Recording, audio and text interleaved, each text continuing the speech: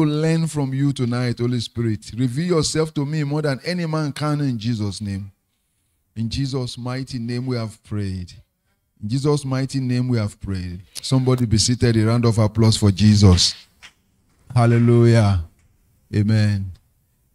Brethren, I want to welcome every one of us to his presence tonight. We are continuing in the lesson we started 3 weeks ago, understanding money. But now we are turning into credit. Credit. Credit, by our definition here, is the lender's merchandise and the borrower's Lord. The book of Proverbs, chapter number 6. Proverbs 22 rather. Proverbs chapter number 22 verse 7. Proverbs chapter number 22 verse 7. The rich ruleth over the poor, and the borrower is servant to the lender. The rich rule over the poor. The borrower is a servant to the lender. Now, the credit we are talking about is really broader than money. It's not just money. It's bigger than money. But we are just coming in with money. The lender's merchandise, something that the lender sells, like goods. Like if you look at the case of a bank and those that take loans from the bank, you will see that it is the loan that the bank are selling. The money that the bank give out to borrowers, that is what the bank is selling. Those are the goods that the banks are selling. That is why many of the poor think banks don't want to give loan. No. Banks are there to give loan. That is their major business. Praise the Lord. When you see they say a bank is doing retail banking, that is what they do. Giving out money to people who want to use it for whatever. Now, the reason why the bank find it difficult to give loan to the poor is that the poor does not know how to use the loan. Hey, pastor, what do you mean? Yes, that's the truth. If he knew how to use money in the first place, he would not be poor. I know many of us will argue with this, but that's the truth. If he knows what to do with money, he will not be poor. Is pastor discriminating against the poor? No. The reason why I'm saying this is so that somebody will be challenged to want to come out of that poverty. Anyone under the sound of my voice, anywhere in the world. Because it is easy to come out from under poverty. Very, very easy. Very, very easy. The first thing it takes is determination. Then after that, discipline. Then after that, commitment to where you are going. That's all. Just 3. Determination, discipline, commitment. Anybody can come from inside the deepest kind of poverty to become one of the richest. The Lord will bless us in Jesus' name. It's not a function of prayer. Prayer is just to open your eyes to see secrets. That's what prayer does. For the poor, if a poor man thinks he will pray and become rich, the pastor is deceiving him. He will not. He will never even be. It can never be. By prayer alone, no, it's not possible. But the pastor will teach how to use prayer to discover yourself. Use prayer to discover your purpose. Use prayer for guidance into your purpose. Then it now remains determination, discipline, and commitment to now become rich. That's all the prayer can do for you. The Lord will bless us in Jesus' name. Let me take that Proverbs chapter 22 verse 7 again. The rich ruleth over the poor. It is natural. I was telling somebody some years ago about labor. Labor always look for wages. Is that not so? Somebody is not here. Labor will always search for wages. It is just like somebody that is thirsty. He will look for where there is water. Am I correct?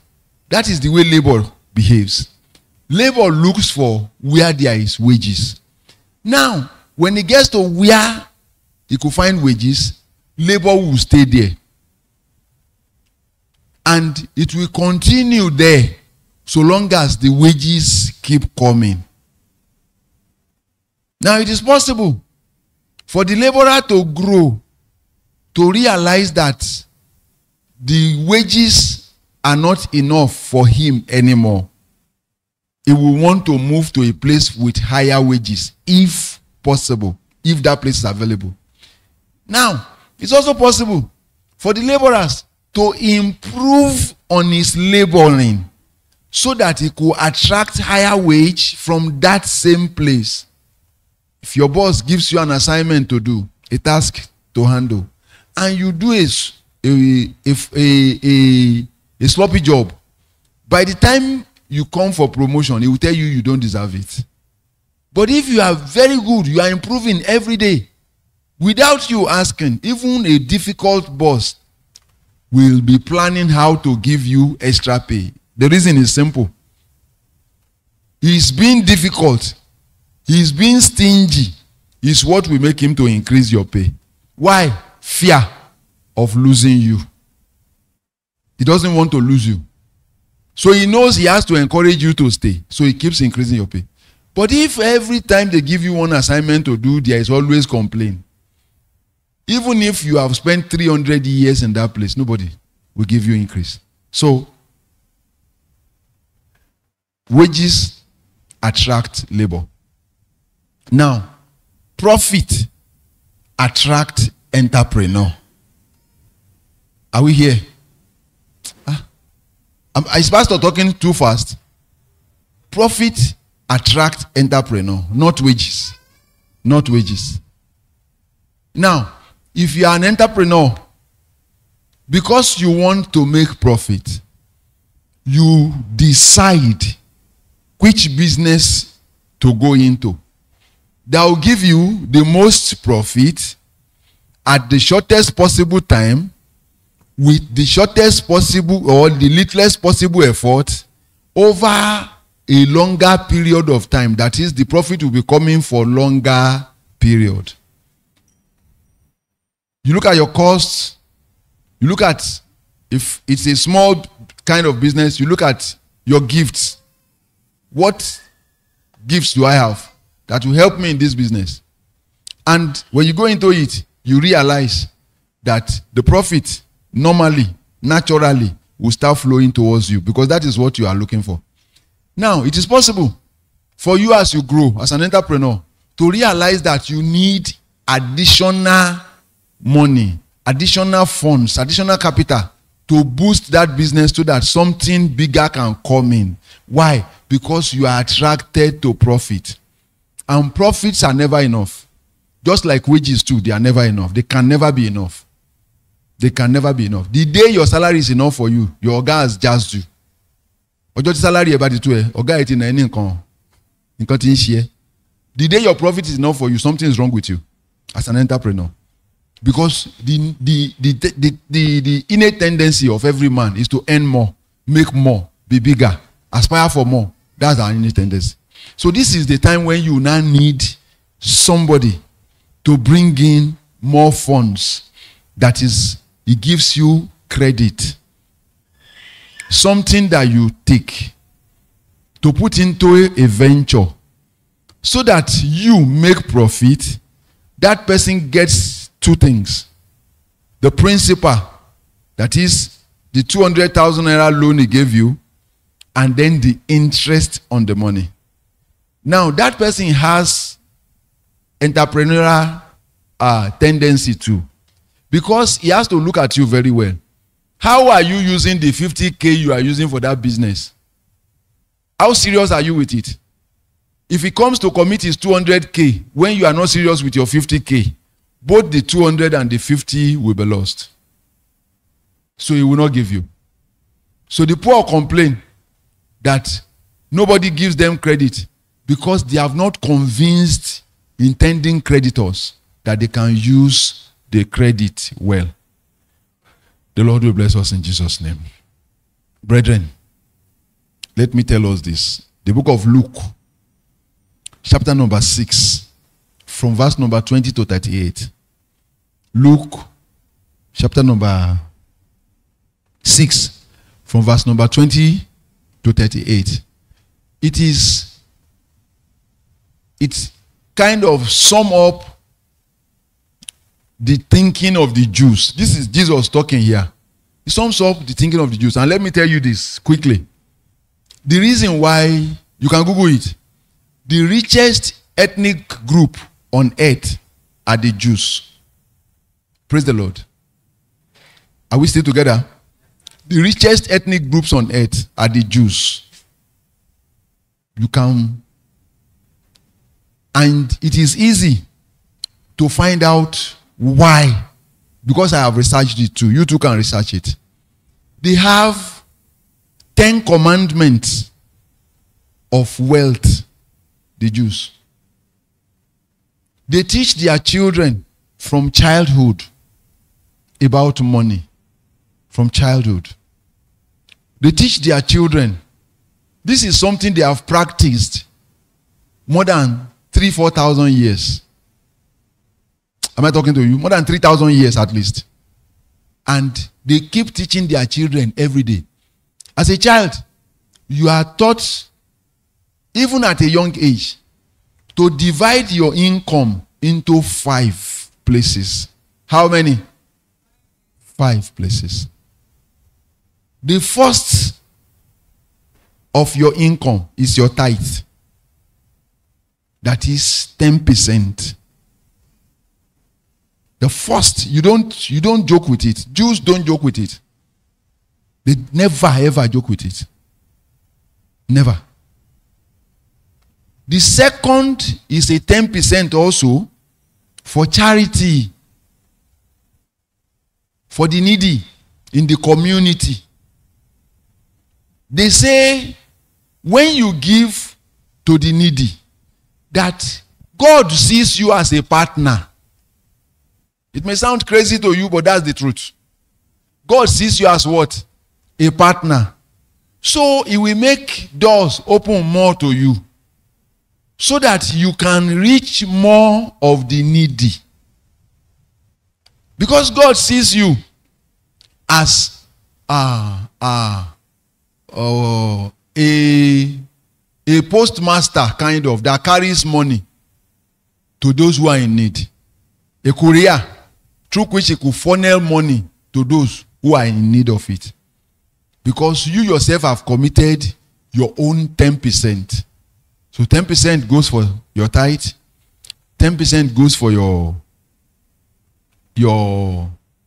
for charity, then 20%, I've forgotten what the 20% go for again. The 50% share. Okay, I think 20% go for savings. Yes. 50%. No, 20% goes for investment, 10% go for savings. Yes. Investing in the future, even as a child. You say, but let us say that person has maybe 1,000 naira. And he has given 100 naira for tithe. 100 naira as a child who is not earning anything in your own mind. But that money he gives, that his father or mother gives him, is seen as an income to that child. Not something to go and just eat sweet or whatever. Now it takes 10% for tithe, 10% for charity as a child. As a child's charity. Now, the 10% for investment, 20% for savings. That makes it how many? 50. Is that also? The remaining 50 to spend on himself. So he has these 5 jars, like this container of jam, container of margarine, of mayonnaise. those containers, he has 5 of it as a child. He drops this one here, 10%, drop this one here.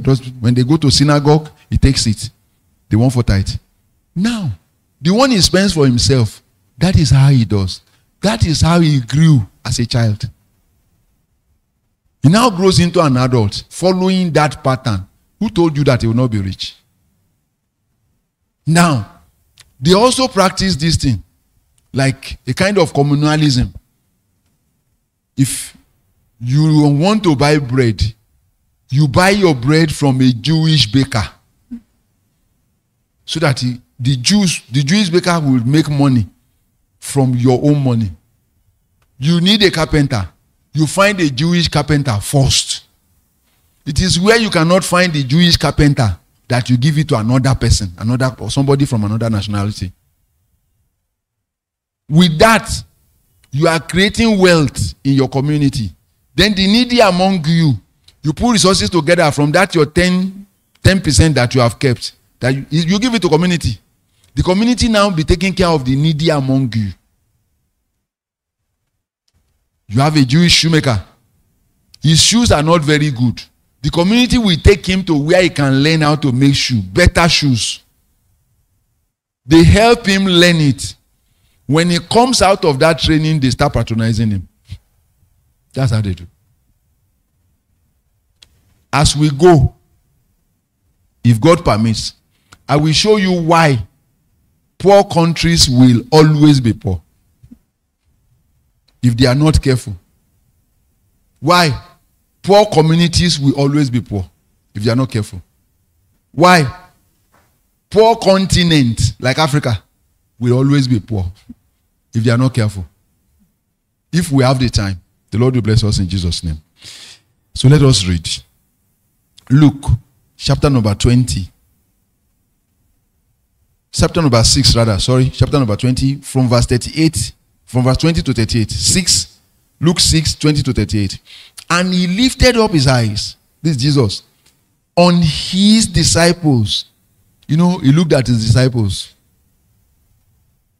And said, Blessed be ye poor. He was addressing them. Blessed be ye poor, for yours is the kingdom of God. So what should the poor in 2024 do? The poor in 2024 should relax and go to heaven. Is that not so? No. That was not what Jesus meant. That was not what Jesus meant. They were poor, but they never lacked. Is that not so? They never went out to beg for anything, and yet you said they are poor. So Jesus was not discussing financial poverty the way we know it today. Monetary poverty the way we know it today, no. The poor in spirit. The people that the world see as poor. The Lord will bless us in Jesus' name. You say, but for yours, because they have left all and they have followed him. So the kingdom of his father belonged to them. So if a poor man now reads this one today and say, you see now, Jesus loves us. Say, Jesus, chop no kujari. All of us deal together. No, that's not what Jesus is saying. That's not what he's saying. He did not encourage you to be poor. God never mentioned himself as the God of Lazarus, the beggar. He's the God of Isaac, God of Jacob, God of Abraham. Never mentioned himself as God of Lazarus. It's not because God hates the poor, but God has made everything available for you to be rich. And I say you will be rich in Jesus' name. But you know, that prayer and a prayer, just have what it takes. Determination, discipline, and commitment. Only those 3 things, you will be rich. Those 3 things are enough, you'll be rich. The Lord will bless us in Jesus' name. The Jews, they believe that it is not good for you to labor for anybody more than 7 years. Why? Because of the Jubilee, the year of Jubilee. That if you go and become more than that, that their tradition says they must put your head your ear to the wall and use nail to pierce your ear to the wall, your ear into the wall, because you have refused to go. You love your master. But if you cannot even do the 7-year thing, have a plan for yourself. You can have plan that the finance has not come yet, but you are building yourself, learning what you need to learn, gathering momentum, saving out of that your salary, so that though today's country, because of inflation, it is not easy to save. It does not even make sense to save in money, but you can save in knowledge. You can save in materials. Are we together? Hey, it doesn't make sense to save in money. You keep 1 million naira now. In the next 2 weeks, that 1 million naira will be 600,000. That's how it is. As bad as that. It is as bad as that. But do you know that somebody who is wise might have 1 million naira and use it to buy truck tires if he has the space to keep it? You understand? Use it to buy what? Truck tires. If I have that kind of money and I don't want to spend it, I can go and buy truck tires. I can buy palm oil and store.